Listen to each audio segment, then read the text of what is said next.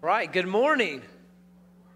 All right, my name is Walt Tanner. We're the pastors here at Capstone, and like we heard from Carly and from Anna, so glad you guys have joined us. There's a lot of places you could be right now. You could be at home, you could be in your bed, you could be at the lake, and some of you are all in those places and you're watching online. So we're glad that you're watching online as well. But I pray that we would never take for granted the opportunity to join together, whether it's through technology online or whether it is here in person. That God has given us this opportunity, and that we would seize it. And so, again, as we kind of continue through this pandemic, we're glad you guys came in. Thank you guys we've kind of adjust some things for coffee, getting contactless. We're not giving out programs and stuff, so make sure if you don't have the Capstone app, you could go to the App Store right now. You go ahead and download that and through Google or through iTunes, and you have a message map there. If you click on sermon notes, and you can follow right along, or you can freehand it and go just with a blank journal. But if you are our Camp Rockers, we've invited our Camp Rockers in here. Hopefully, we'll give you a launch date of we got a date on the calendar when Camp Rock's going to open up. We'll hear about that soon. But Camp Rockers, today, if you're filling out your SOAP, Scripture, Observation, Application, Prayer, the Scripture is going to be Daniel 1. We're going to start in 8 and go all the way to 21. So you go ahead and write that down. So we are continuing our Daniel series. And really, we've been looking at what it looks like to be caught behind enemy lines. And the idea of this Babylonian empire that comes in and takes the nation of Israel captive. And so if you're new to church or new to the Bible, whether here in person or you're online, let me just kind of take a few minutes to explain what's going on. So Israel, remember, is God's chosen people. He's established them as a nation. They have their own strip of land there in the Middle East. Well, God says in Deuteronomy 28, as long as you follow my ways, as long as you follow and worship me and me alone, don't go worship these pagan idols and pagan gods and listen to these nations around you, then we are good. But the moment you think you're God and I'm not, you think you're better than you got it figured out more than the one who's created the world, then there will be judgment. There will be captivity. There will be war. You will lose war. So God is, it says in Daniel 1 verse 2, it says that God handed Israel over to this pagan king. Now we would think God would never want to do that. Why? But remember, he's being faithful to what he told Israel in Deuteronomy 28. He said, as long as you are faithful, guess what? Man, things will be good. But the moment that you take your eyes off of me, judgment will come. So God is simply being faithful. Yes, they lose this battle, but in the end, we know that God wins the war because ultimately they will come out of captivity. They will rule the city. That we will see the line of David produce the Messiah, which will be Christ, and Christ will defeat Satan, sin, and death through the resurrection. So we know that they lose this battle, judgment comes, but God is still in control. And that's what Daniel's trying to tell us. Daniel is a prophet. If you're not familiar with Old Testament prophets, that means that God speaks to them and then they are the voice of the Lord. So we see Daniel kind of tell the story of their captivity and of his friends and kind of how God shows up and shows out in Babylon. And then the last half is actually a prophecy of the end times. And so remember, we've talked about this at Christmas time, that prophecy becomes reality, and that we get to see that through the Old Testament in Christ coming, and that there is more prophecy that will become reality when Christ returns again. So that's the last half of Daniel, which we're actually not going to be diving into that during this series. So last week we talked about how if we're going to thrive in Babylon, the 5 characteristics from Daniel and his 3 friends, Shadrach, Meshach, and Abednego, is that we got to have obedience, we got to have endurance, we got to have perspective, we've got to have courage, we got to have confidence, and that reveals whether we have a genuine faith that stands the test of time, that stands the test of fire and storm, versus counterfeit faith that so many of the Jews who were taken into captivity like them, that their faith just kind of fades away and we don't hear about any of them. So what does that look like in our life? Because we say we are living in a modern day Babylon, because we've talked about this, that we're living in a post-Christian society. We are no longer a Christian nation. That Christian ways and a biblical worldview are the minority now, that we are losing power, we are losing our voice, we are losing our quote-unquote rights. So what is it like for us to be that minority? Because most of the American nation in the history was that we were a quote-unquote a Christian nation, but that's not the case anymore. So what does that mean for us as the church? And that's why we're studying this, because I believe it's so prevalent today. So let's look at Daniel 1:8. So we're going to look at Daniel 1:8 really quick, and then we're going to just kind of process. If you're writing down a sermon title, is simply this: Hope in Babylon. Hope in Babylon. So when things are against us, when things are dark, when we're living in this pagan nation, when we continue to lose rights and we continue to see people aren't winning elections that we want to win elections, what does that look like? So how do we have hope during this time? So here we go. Daniel 1:8. It says, but Daniel resolved. Another translation puts determined. So we're going to use those two words. But Daniel resolved or determined that he would not defile himself with the king's food or with wine that he drank. Therefore, he asked the chief of the eunuchs to allow him not to defile himself. So you might be, again, if you're not familiar with the Old Testament, God in the beginning of the Bible gives a bunch of laws to the nation of Israel, his people. He says, look, you can have certain food and you can't have this certain food. Some of it was for their own protection. When people go back and read what God told them not to eat, they're like, yeah, that's probably pretty good not to eat that. Some things are more of pagan, offered to other gods. One of the things that we know a lot about is that they're not able to eat pork, and so there was no bacon. I know, that's why we love Jesus so much. He has freed us from that. We can have bacon now. So the idea is that they are not able to eat that certain food. And some of you may know this. The law's called kosher. The idea that it is kosher, a kosher meal for a Jew. And the idea of that word kosher comes from the word to be pure or proper.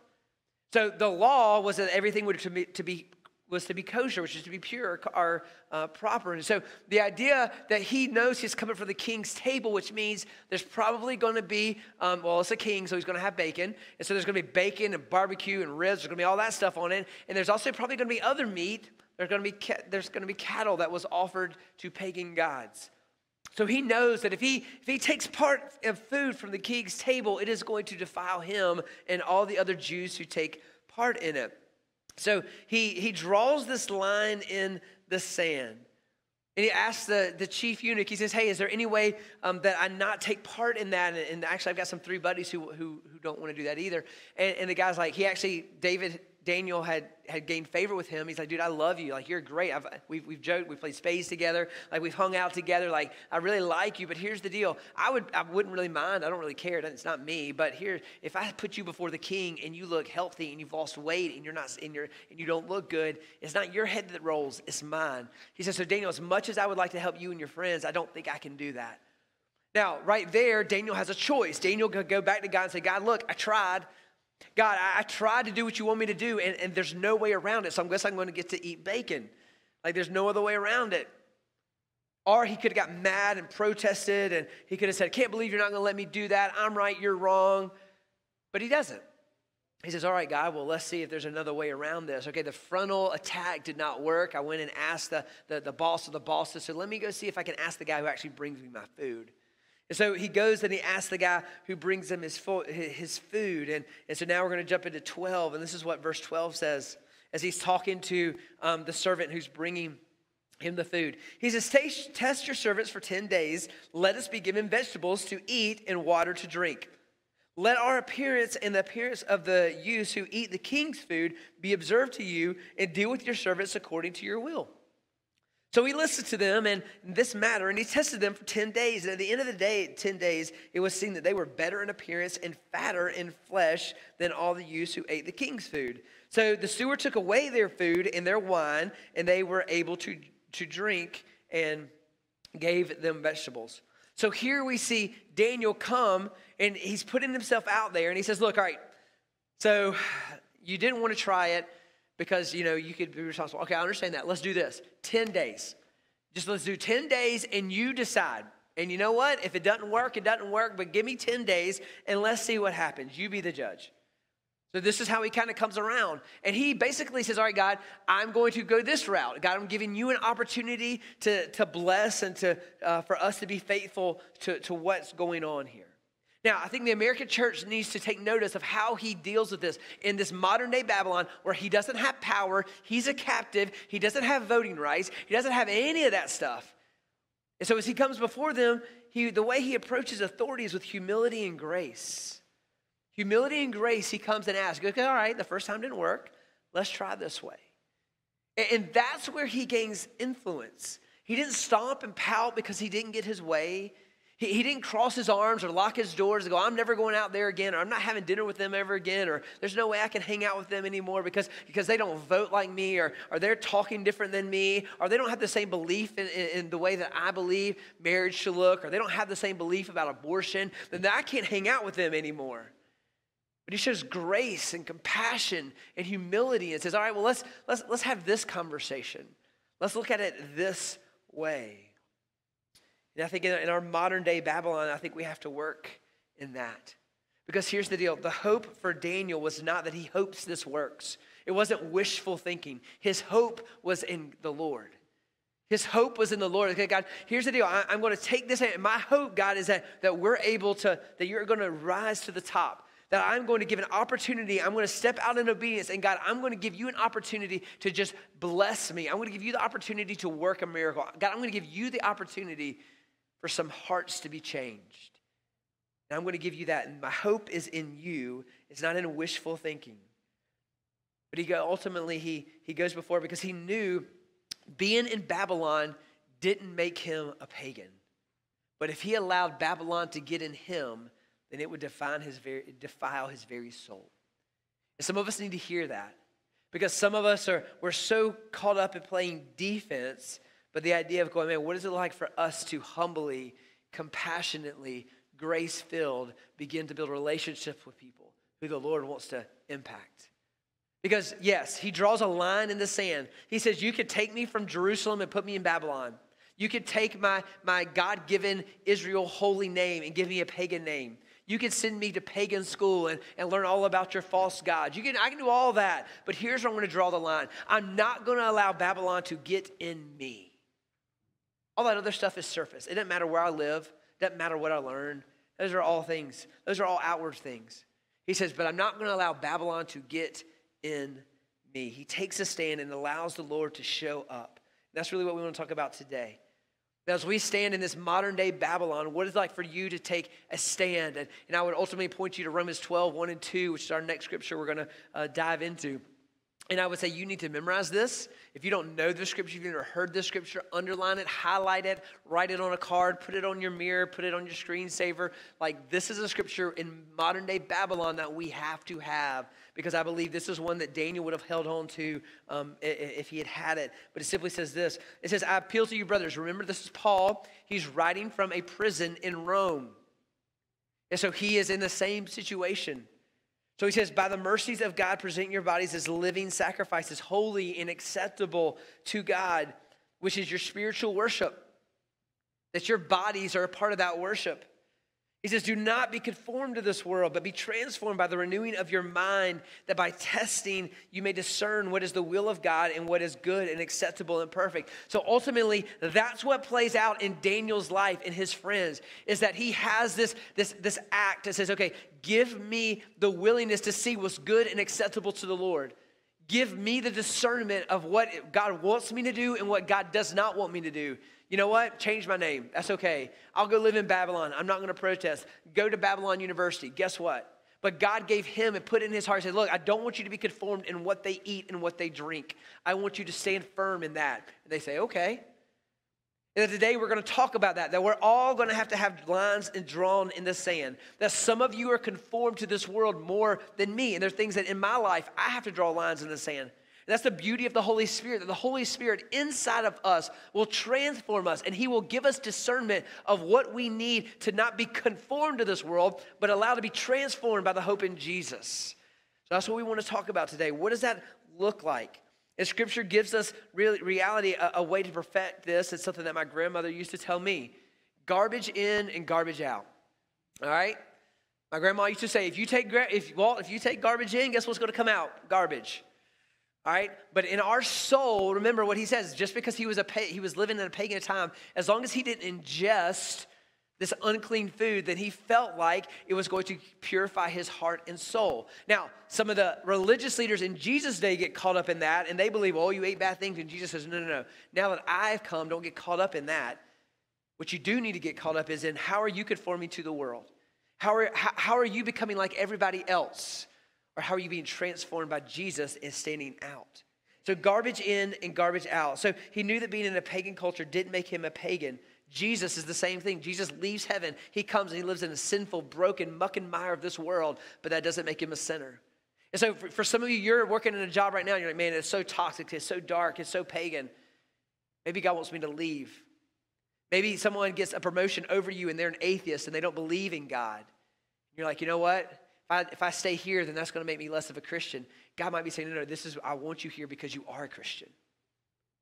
We have to shift our mindset of going, maybe God has me in this neighborhood. Maybe God has me in this class. Maybe God has me on that team. Maybe God has me on that hall. Maybe God has me there, and you're surrounded by pagans. And God might go, well, this is where I need you in order to put you in a place. Now, there's some lines you might need to draw. You may not need to go out with them when they go out on Friday night. You may not need to go out after work with some of them, or you may need to separate some distance in there, but I'm going to give you wisdom and discernment in that.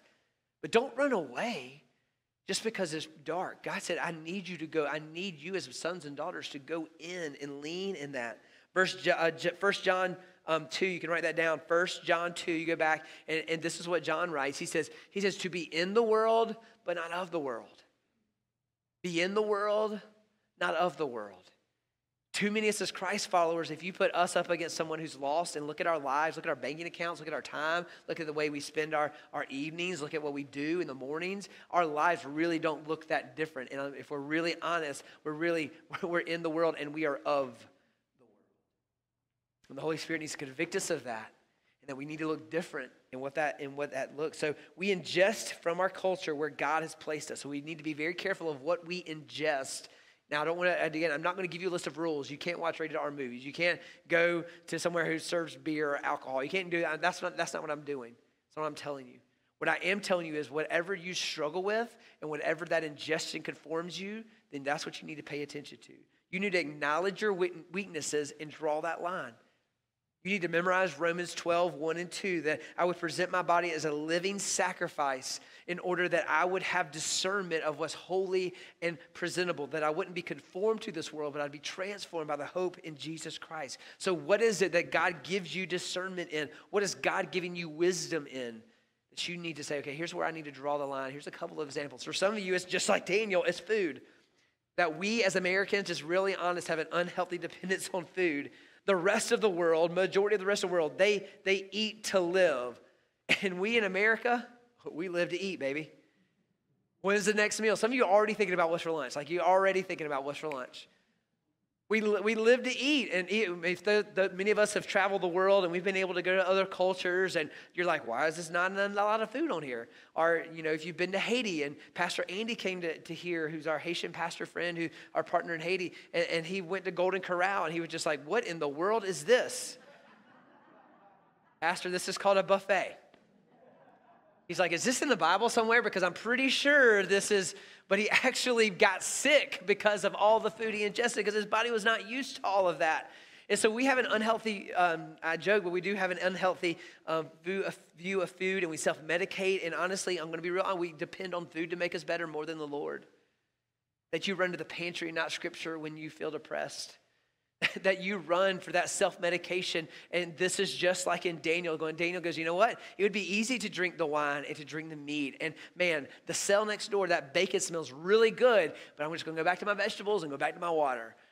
Because the Lord told him to draw that line. It was like for us that we begin to say, and again, and preachers are the worst. We'd yell at you for having a beer, but then we'll go eat all you can eat chicken fingers, right?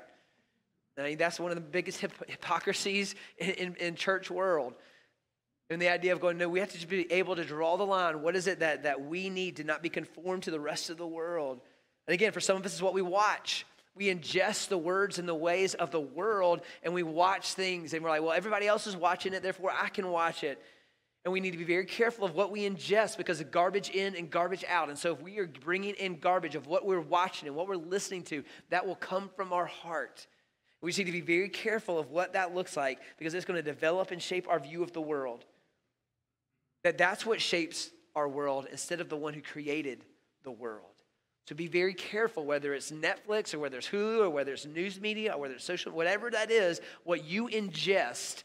Are you ingesting negativity? Because guess what? I can guarantee you that's what you're going to produce is negativity. if you soak in the goodness of the Lord and the faithfulness and his righteousness and grace, guess what you're going to emit? Goodness and faithfulness and righteousness, the goodness of the Lord.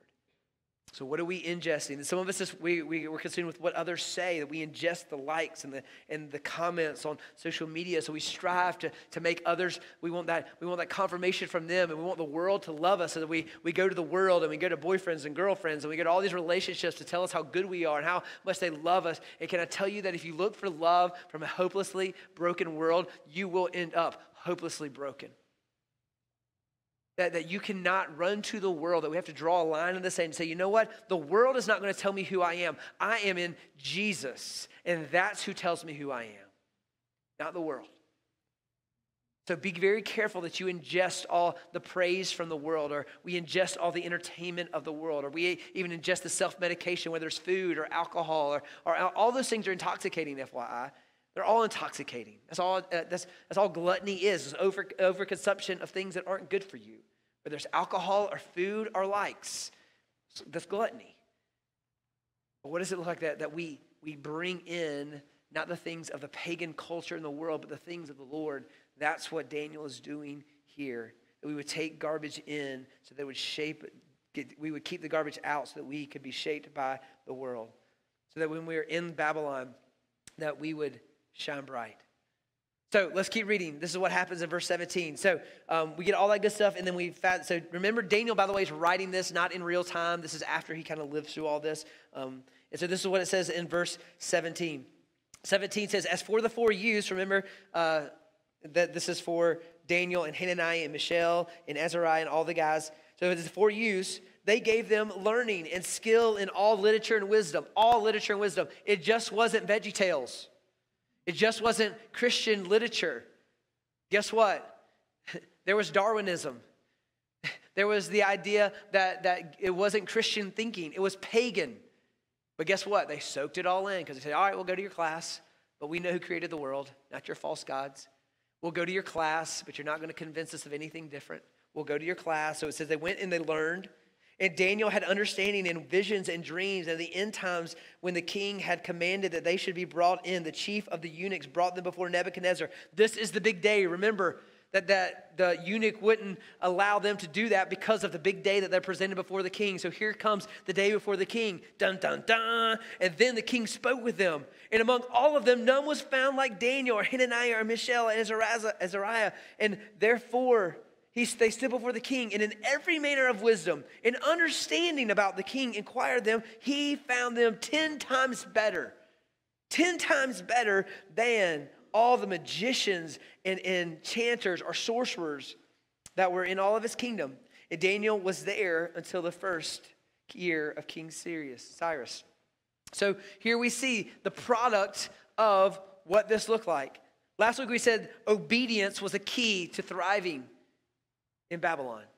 Here we see obedience is staying kosher, staying clean and proper in what they ate. And we talked about endurance last week, that this just isn't a few weeks, it's just like only 10 days. It goes for 3 years. For 3 years they eat this. For 3 years they go to class at Babylon U. For 3 years they do this, and then they stand before the king.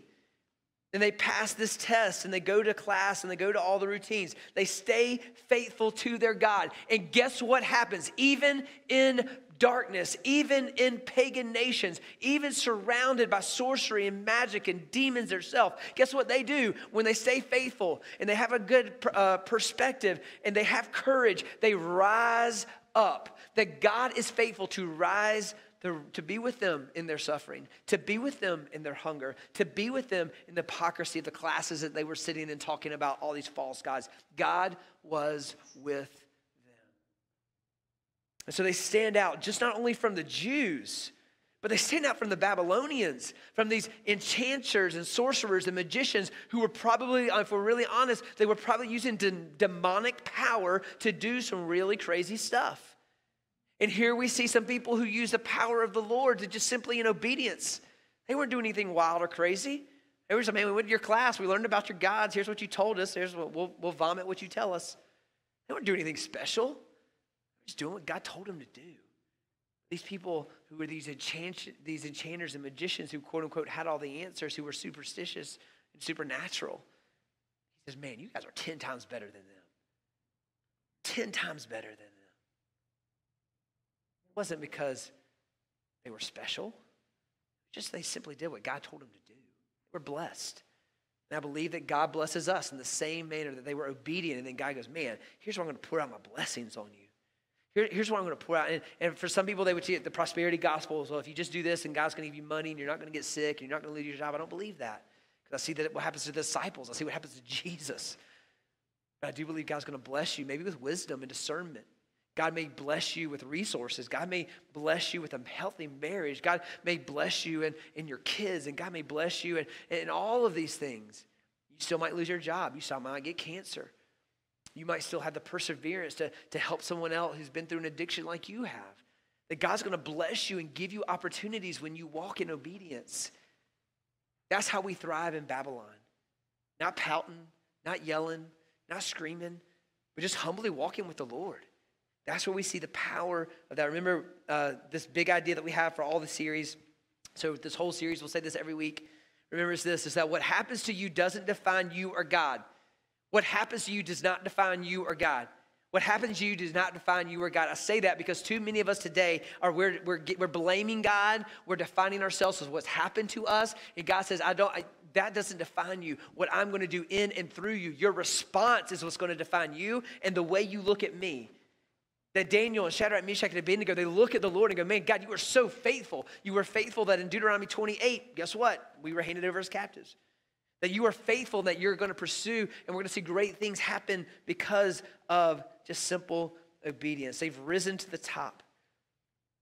So when we're living in Babylon, too often we choose either side of the ditches. I talk a lot about ditches, okay? Ditches. Well, go ahead and let me emphasize that in case you think I said something different. Ditches, all right? But the idea of going, man, one ditch is this, is going, man, hey, when in Rome, do as the Romans. My mama told me I couldn't have no bacon. They told me I can have bacon and I can have good wine. Hey, let's eat it up. Let's do, in Rome, do as the Romans do. Many of us go, well, you know what? I grew up in this kind of church. They told me I couldn't do this, or they told me I couldn't watch this, or you know what? Hey, I can do whatever I want to go do now. I've got the blood of Christ, so you know what? I'm going to take advantage of all that and go do it and live like hell. He says, that's not what I redeemed you for. Or the other side is because, you know what, I'm going to get mad, I'm going to get salty, and I'm going to cross my arms, I'm not going to hang out with them, I'm not going to talk to them, and I'm going to pout, and I'm going to do this and get mad and angry and be known for everything I'm against. Not for the Father who loves them. Because God says, that neither one of them is the way I want you to respond. I want you to respond in humility. I want you to respond in grace. I want you to respond in obedience and endurance, but in perspective and courage and confidence. I want you to respond in that. Don't have a pity party because you're not in power, but also you don't get to do what you want to do. And if we're going to thrive in Babylon, here's where we're going to have our hope. Our hope is here because, here's where Jesus is. This is where we see Jesus dwelling. This is where we see why sinners want to hang out with Jesus. Because he doesn't cast judgment on them. He says, I didn't come here to condemn. He also didn't let them do what they want to do. It's here where he has compassion and grace and mercy and what that looks like. Again, that we are called to take a stand. The question is how?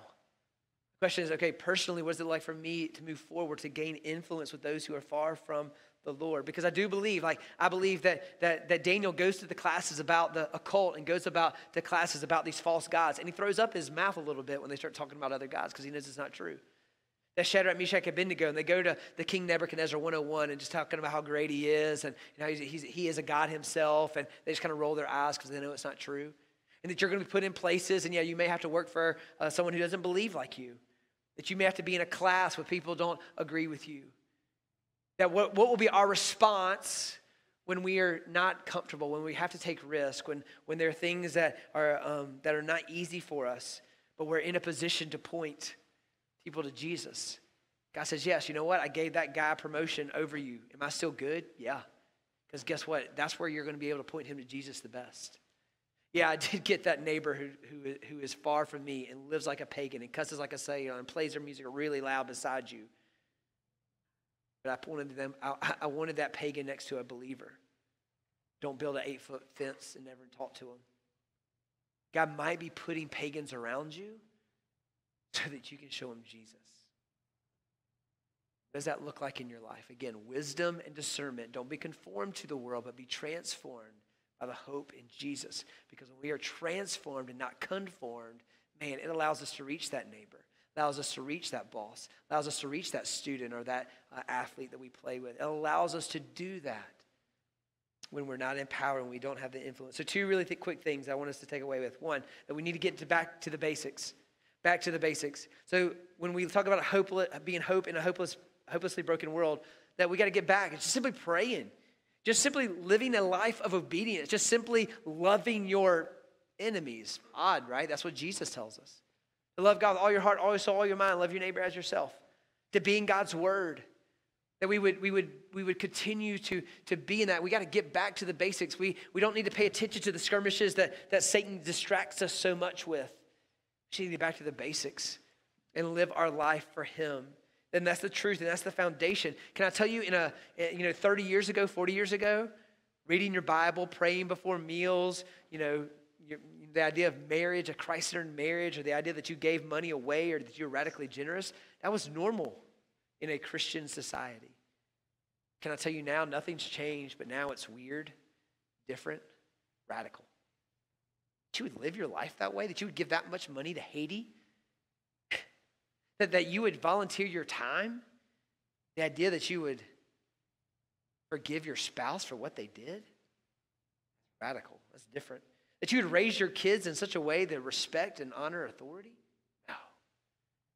The idea that we would read our kids' Bible verses and that we would have memorization and we'd ask each other how our day is going, man, that's so different. That you'd be financially responsible and not die in your head in debt. That's crazy.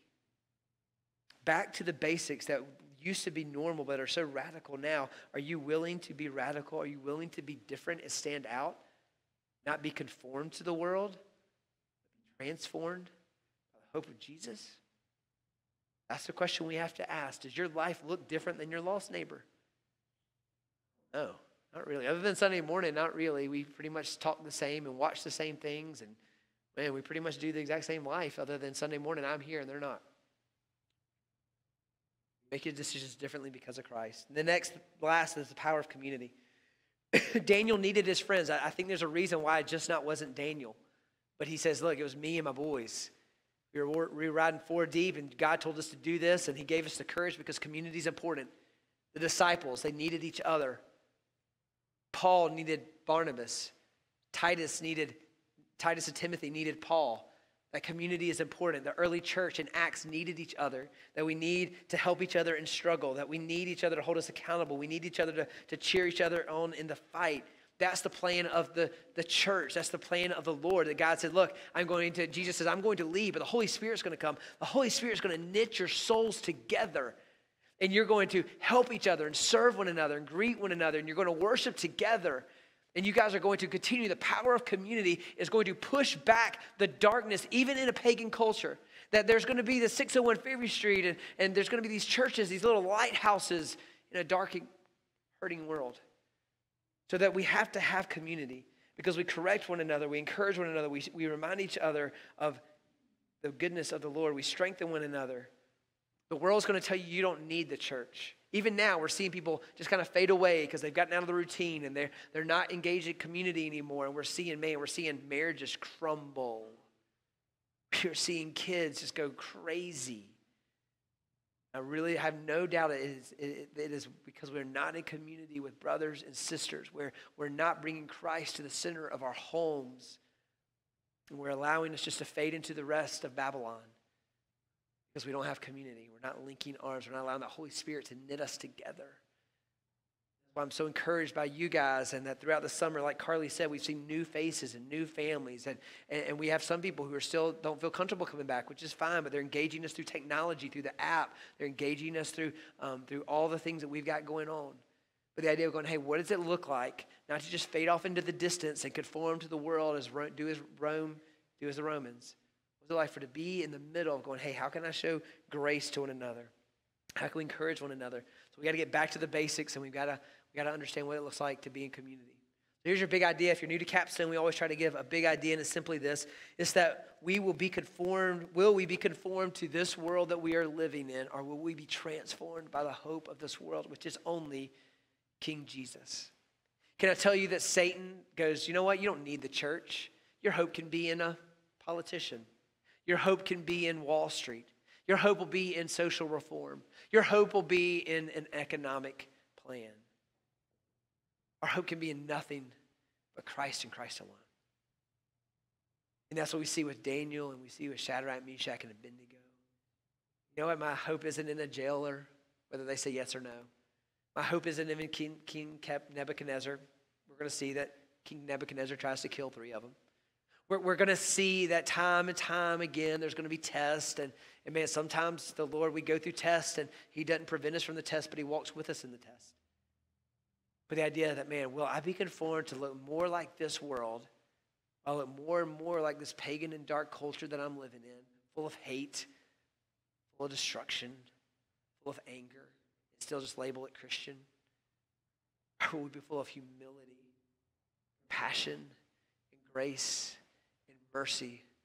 Because that's how Jesus dealt with this broken world. Hope that we bring. So what is that line in the sand for you to not be conformed to this world, but be transformed by this hope? And I have no doubt that you get that from getting back to the basics, being in prayer, being in scripture, being in community, sharing the gospel in word and deed, growing in Christ, loving your enemy, forgiving those who've harmed you or hurt you. When you do that and then you live in community together, man, what is an overflow is not garbage, but goodness. When goodness comes in, goodness comes out. Sucking in the garbage of this world, we have a choice. Will you bring in the negativity of the culture that surrounds us? Or will you bring in the goodness of the Lord he calls us to share as his church? Let's pray.